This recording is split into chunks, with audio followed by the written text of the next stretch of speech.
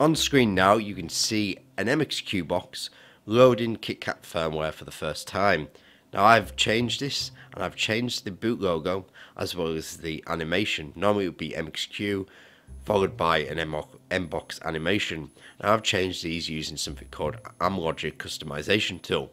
This video is going to give you a brief introduction to using Amlogic Customization tool, such as changing the boot logo and the animation and getting rid of bloatware. Anyway, my name is Matthew and you're watching another tutorial by the MXQ project.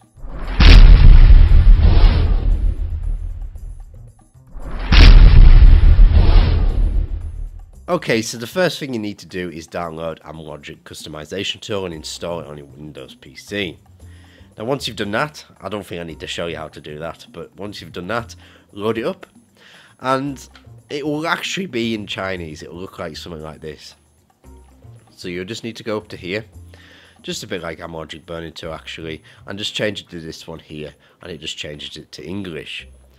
Now the next thing we need to do is we need to load up some image firmware from wherever you want to change it. So this will work up to Marshmallow.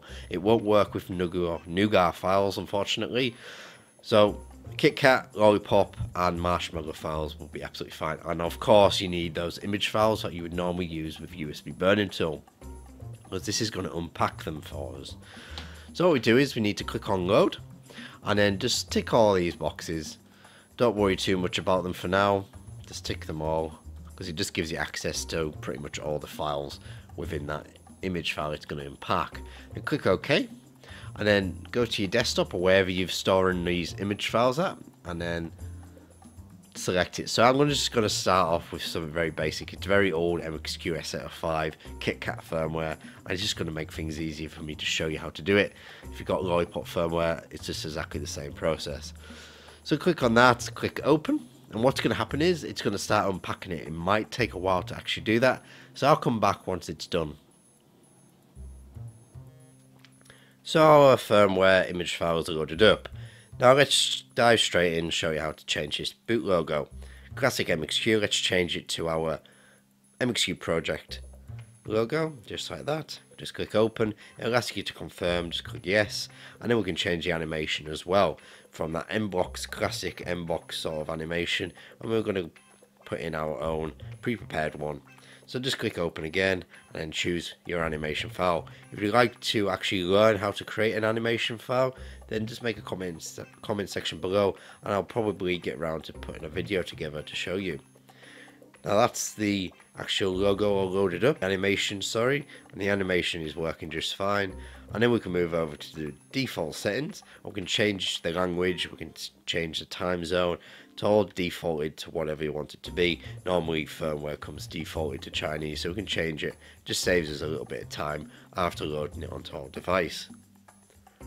There's a few different things as well. Some of these firmware are preset to certain bookmarks in the browser. You can delete all those if you want to. Mine hasn't got any at the moment. There's a few different things. There's this system APK. You don't need to touch these, basically because they're system apps. Don't touch those. We can go into this advanced settings and click system, and we can get rid of bloatware. Now this is in the pre-install folder.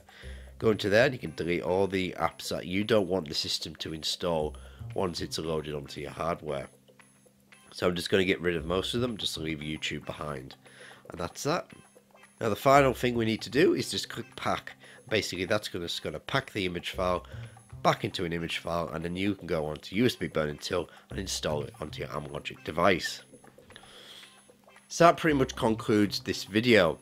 It's been a very brief introduction to Amlogic Customization tool. If you'd like to see more, then just please tell me in the comment section below. And of course, if you'd like to see that boot animation video, then please again, get in touch in the comment section below.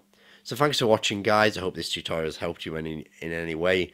And yeah, my name is Matthew and you've been watching another tutorial by the MXQ project. Don't forget to visit our website, mxqproject.com, Facebook, as well as our Twitter at MXQ project. Thanks for watching guys, and we shall see you very, very soon.